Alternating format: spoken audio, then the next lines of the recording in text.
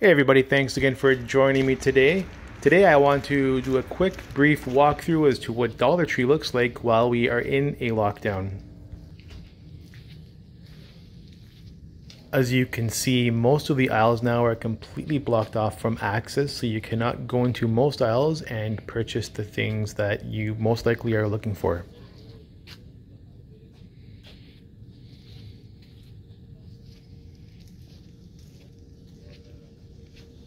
Now, there are some sections that you can still access. For example, the electronics section where you can get cables for your phones.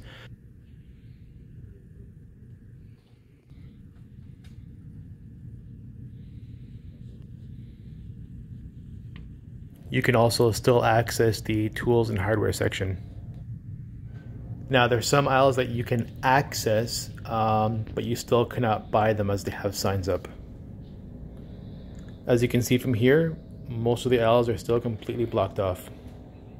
Here's another example. You have access to this aisle, but you will not be allowed to purchase these items. Thankfully, you can still find that the grocery section is still open, so you can get your groceries and you can get snacks. Thanks again for joining me, everybody. Please make sure to subscribe and give this video a thumbs up, and see you soon.